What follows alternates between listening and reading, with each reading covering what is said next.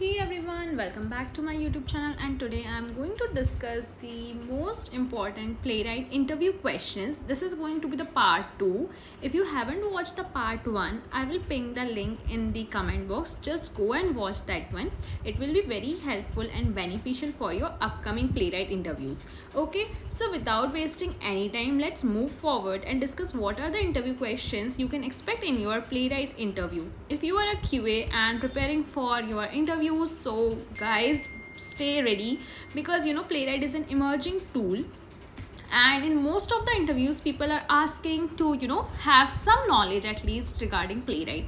So before moving forward, I would like to make a request with you guys to kindly subscribe my channel so that you never missed an update, and also hit a like button, share with your friends, and comment also.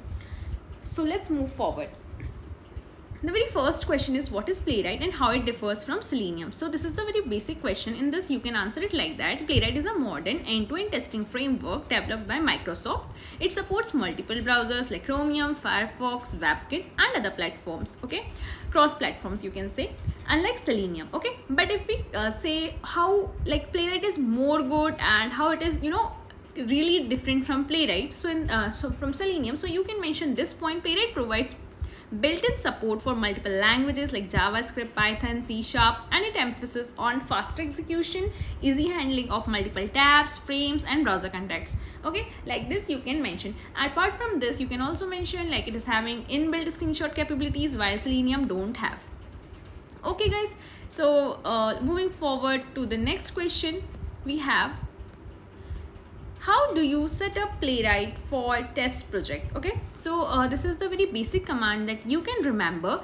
Initialize the project with npm. For that we use the command npm init y -y, and then we will use npm install @playwright/test. Okay, this will these commands you have to use. Create a test file example.spec.js with a simple test. Like this it will look. Okay, I will give you some explanation about this. The example installs Playwright testing library and sets up a test that navigates to a URL and check the page title. So this is the thing you can tell to your interviewer. Okay, moving further,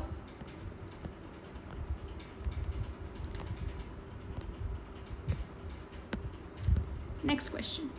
How do you handle multiple browser contexts in the Playwright? Okay, so for this you can answer it like that. As we all know, Playwright allows the creation of separate browsers context, which isolates cookies, storage, and sessions. So here is how you can create multiple contexts. So for that, what we have to use .new context method, and it will help you to get a new browser context. So this is the code that you can see. Basically, in most of the interviews, people ask you to write at least line of code. So you can see these lines like const browser equals to await chromium.launch. It will help you to launch the Chromium browser basically. Then context 1, context 2, we will make a new context, and if you want to go for a new page, then you have to initialize like that. Context page 1 equals to await context 1 dot new page, then context 2 dot new page, and then you have to hit the URL. Okay, so like this you have to mention to your interviewer. So each context operates like a separate browser basically. Okay, it helps you to isolate the cookies. This is the best part of Playwright basically, and it enables you the parallel test without shared session data. Okay, moving further, how would you interact with an element in Playwright? Okay, so basically Playwright provides methods like .click, .fill, and .wait for selectors. Like these methods Playwright used to interact with the elements. So like this you can mention to the interviewer. I will show you the example of this question also. Can you see these lines? Await.page.goto, it will help you to launch the URL. Then .fill helps you to fill the username or anything which you want to fill. Then .click method help you to click. Okay, this is the thing. Here is the explanation. Fill helps in the input text, while click stimulates a button click, and wait for selector ensures that the elements are loaded before interacting with them. By the way, we are having inbuilt wait mechanism in Playwright also. So even if we don't use this thing, it will work fine for you. Next question, how do you handle API requests in Playwright? Before moving to the answer, I would request you to kindly subscribe my channel, share with your friends, and do like the video, because many of you people watch the views like video, I get the views but not the likes, so this is not good. Okay, so let's see the next question. Basically, Playwright provides a built-in API request feature to intercept and modify requests or handle network interactions. So this is the code you can see in that. We have provided it dot fulfill, and then we have provided a status code, content type, body, JSON, etc. Okay, like this you can do. This will what it will do, it will mock a request by intercepting calls to the specified URL and returning custom JSON data. So like this you can answer this one. Moving further, how would you manage screenshots and video recordings in Playwright? So basically, screenshots and video helps us to debug the things. Okay, it will capture the screenshot of that window and will give you. So it will be very beneficial to get the exact where the test case is failing. Okay. Basically, steps can be taken in at any steps. Okay, and video recording can be enabled from the beginning to the end.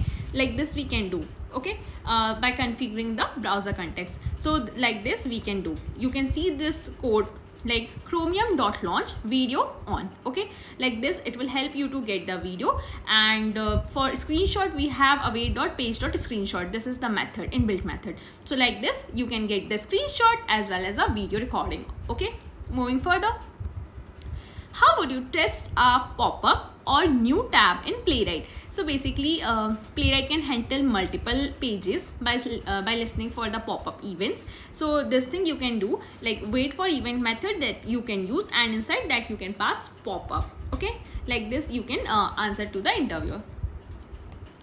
Moving further, look, this is the explanation, you can read from it. Same thing whichever I have shown you. The main thing that you have to remember is to remember the function wait for event. That's it. Next question, how do you emulate mobile devices in Playwright? Yeah, basically you can also mention this thing, Playwright helps the emulation. Okay, so you can do mobile testing as well, not exactly the mobile testing, but the screen size of mobile you can take, Android, Safari, etc., and it will help you to get an idea. Okay, Playwright allows emulation of mobile devices by setting up the viewport, user agent, and touch support. So this thing you can answer to the interviewer. So here also it is mentioned iPhone 11 by setting up mobile specific context. This context we can set, as I told you, like Safari, iPhone 11, 13, 15, like this you can give, and it will help you to emulate, behave your whatever the browser is going to launch, it will behave like a mobile screen. Okay, so this is the thing which you can use in Playwright basically.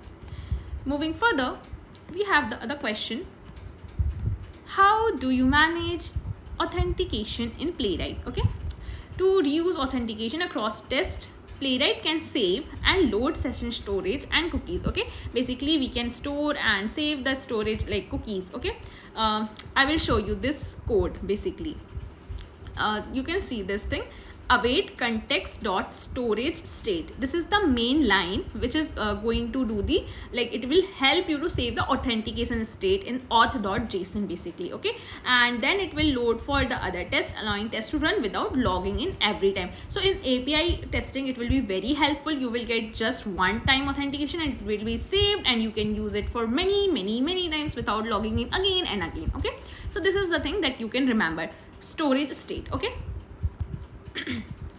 moving further, the next question, how do you verify navigation in Playwright? So basically navigation, this is the very easy and most asked question. So for that you can answer the two methods that you can remember, wait for navigation or checking the page.url method. These two methods are very common method, and this question is mostly asked in the interviews. Okay, if I talk about the API context, the Playwright API context, question from API, you can expect less question, but from the UI part, Playwright, you will expect good question and more question. Okay, so these two methods you can remember.